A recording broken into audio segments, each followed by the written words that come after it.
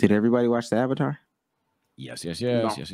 Well, since I've only seen episode 1. Since B-Souls and Damo haven't watched it all the way through, and we'll get back to basketball in 2 seconds.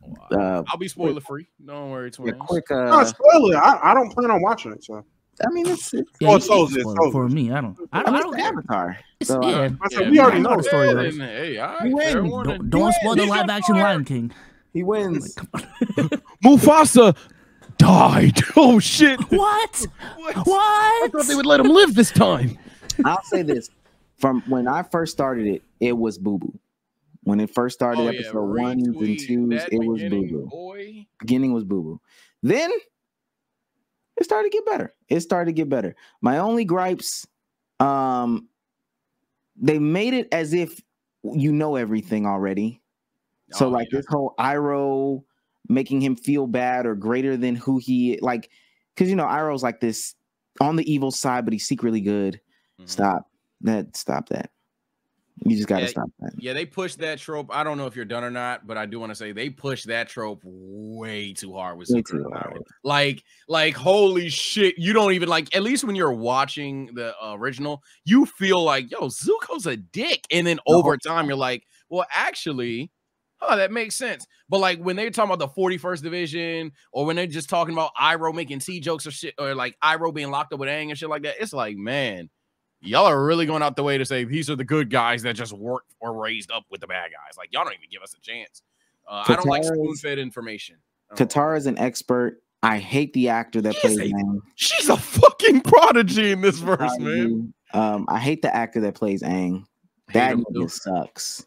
He sucks. He just sucks. Yeah, Vsauce. So like, and I'm not gonna lie, this isn't gonna be a TikTok on my channel, but I'll just say from my channel, and I'm sorry I keep bringing my channel up, promotion of hell, but I initially responded to the concerns of Aang and Sokka's characters being changed, and people were like, oh, just wait. I waited, and oh my god, it's exactly what I feared. Like exactly what I feared. Sokka, not only because he's not a cartoon, but just because you're taking away certain parts of his character. I honestly don't give a single fuck about Sokka. It's not that he's bad. Yeah. I just genuinely don't care about any of his ambitions, any of his desires, because what are they? All I know about Sokka is he's just attractive to other women now. Like, literally, that's all I know. All I know is he will likely get the random girl in the nation. All I care about Katara is, Katara, I do care about her personality much more than Sokka. Let me not say that. But she's like, and someone's typing, she's a prodigy in the cartoon. Bro, I'm telling you, it is not the same. Katara she didn't need any teaching. Like, that's how the bigger the difference is, bro. I'm a mild spoiler, I guess, but you're just not going to comprehend it. She literally, like, just gets the scroll. You remember the scroll for the dude that said the original? She just gets the scroll and becomes her. Like quite literally don't learn shit but like one little sentence from Aang doesn't learn shit from Paco. In fact, she just 1v1s the nigga. And then just fight after fight, she's just like exponentially better. It's ridiculous. The 1v1 is the killer. Last two things I want to say before Sage gets his off. The Zuko, not the Zuko, the Sokka story is finished. The whole story of, and I watched the original a little bit after I watched this one. The story of Sokka is this journey to becoming recognized as a warrior, a great warrior. Yep. By the time they get to the Northern Water Tribe, they recognize him as a great warrior. He's done. Kick him off the show. Kill him even. Like it really doesn't even matter. It doesn't even matter. And then again, last but not least, there's some other stuff I can say, but just to stress it, that actor for Aang sucks. He sucks. He should not be acting. He's not good. But again, towards the end of it, I could keep this on. Low-key feels like Velma to me, and Velma was like, I could keep this on. So I think they tried to pick like the most childish actor for Aang, because that wasn't the criticism with the last one, was that it took itself too seriously, and they just went all the way left with it. Picked the most childish. Boy, I got a surprise for you. So he's Nick Jr. Aang. Yeah. So, how would you respond to those? I mean, I ain't gonna lie, in terms of like Filipino representation, this and that positive, like it's cool, but if he sucks, he sucks. It is what it is. I will go ahead and triple down with Omar. And so I'm sorry to tell you, while they found a childish face pause if needed, that nigga is the definition of like if y'all think Sokka's changed, who the fuck is this guy? like Aang is not Aang. He is an entirely different person. And now there can be a conversation. Do you want these retellings to be exactly what it was? That's its own separate thing. But man, when I tell you, if you want to watch this show and you're like, okay, I want to see a story retold, but with humans this time, man, that is not Aang. Not even a little bit, bro. All Aang does is consistently bitch and moan about how he's not ready. Aang in the cartoons is infinitely wiser. This Aang is an idiot. I'm not gonna lie. This Aang is just dumb, and he admits he's dumb time in and time out. He doesn't even like seem like a fucking prodigy, but then they just kind of like force it because he is, after all, Aang in the Avatar. But like in the moment, I'm like, this nigga can't do nothing about this shit, and then he just does it. So it is what it is. Maybe that's a W. What I'm gonna talk about that are separate points.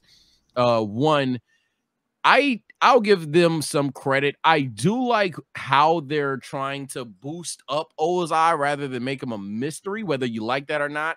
They're telling a good story with Ozai. However, a lot of the changes are becoming a little unnecessary. Not in a sense bad or good, but literally unnecessary. One of the controversial ones that was on Twitter is, and this is going to trigger chat. I know that for a fact.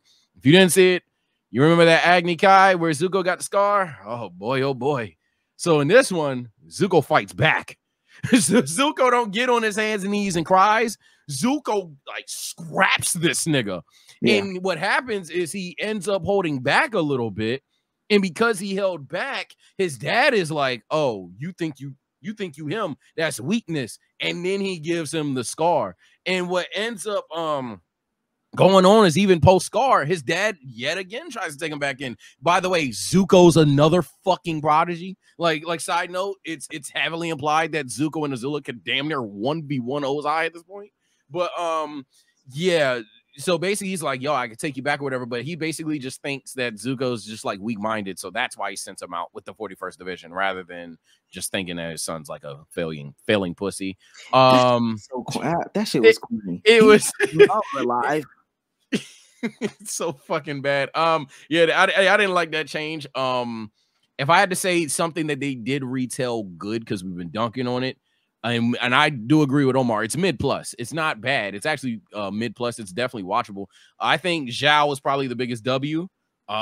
His whole story was damn near perfectly retold, actually.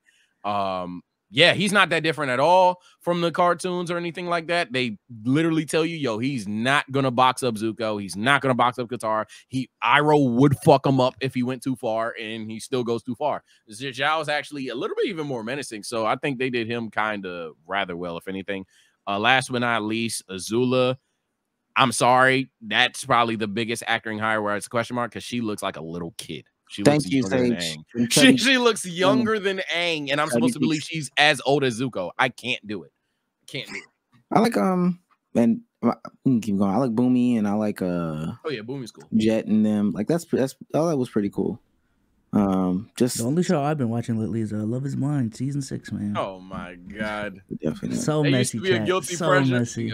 Pressure. They used to be a guilty pleasure, and then I ain't gonna lie, I stopped watching that shit. Got over it. Okay.